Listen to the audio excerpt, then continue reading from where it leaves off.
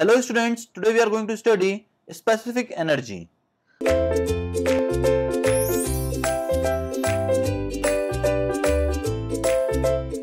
The total energy of a flowing liquid per unit weight is given by Z plus H plus V square upon 2G, where Z is the height of the bottom of channel above datum, that is shown here.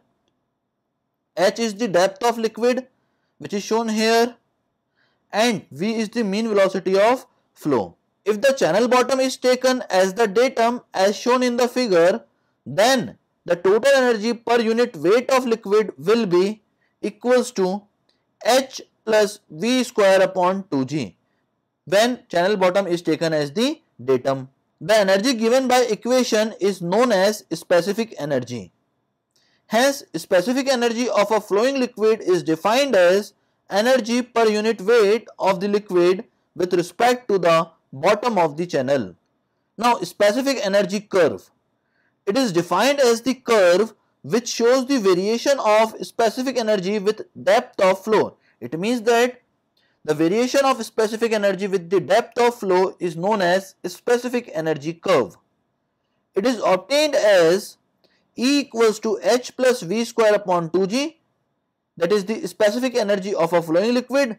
It will be equals to EP plus EK, where EP is the potential energy of flow, that is H, and EK is the kinetic energy of flow, which will be equals to V square upon 2G. Now consider a rectangular channel in which a steady but non-uniform flow is taking place. Let Q equals to discharge through the channel, B is the width of the channel, H is the depth of flow, and small q is the discharge per unit width. Then small q will be equals to discharge upon width, which will be equals to q by b, which is a constant. Therefore, velocity of flow v will be equals to discharge upon area, which will be equals to q by b into h, which will be equals to small q by h, which is shown here. Now substituting the value in equation, we will have E equals to H plus Q square upon 2GH square, which will be equals to EP plus EK. This equation gives the variation of specific energy E with depth of flow H.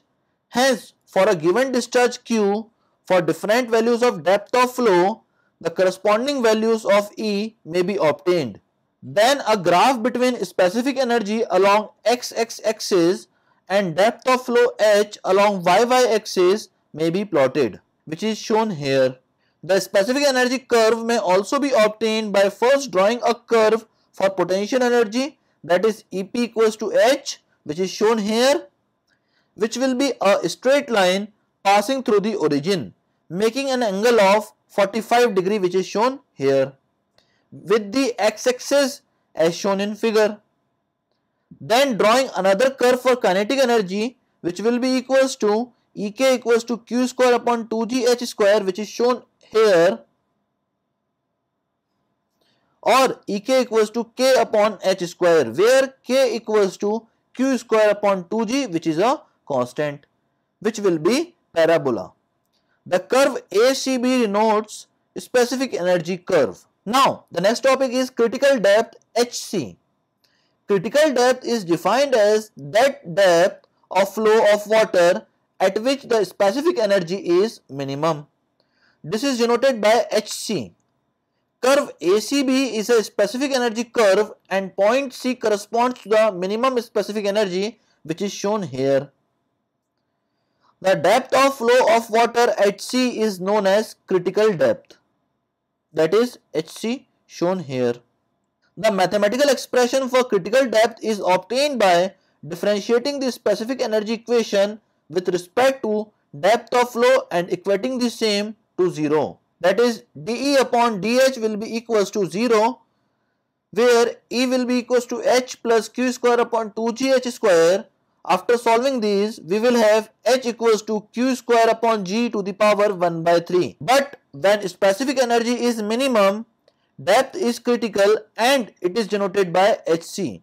Hence, critical depth is HC equals to Q square upon G to the power 1 by 3. Now, critical velocity, which is denoted by VC. The velocity of flow at the critical depth is known as critical velocity. It is denoted by Vc.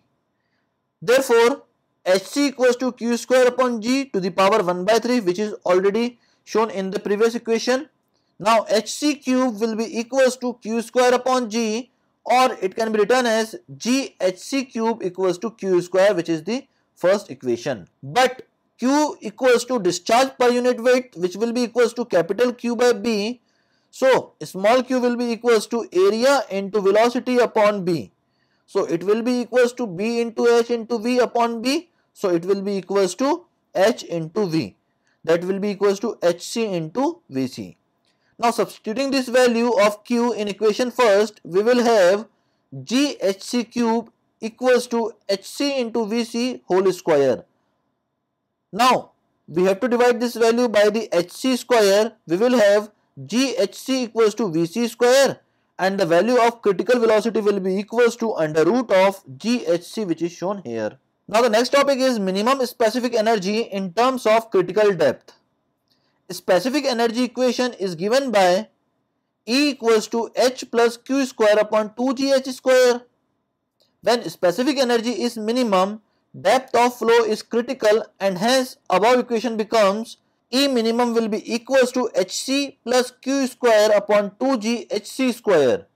But Hc will be equals to Q square upon g to the power 1 by 3. Therefore, it will be equals to Hc cube equals to Q square upon g.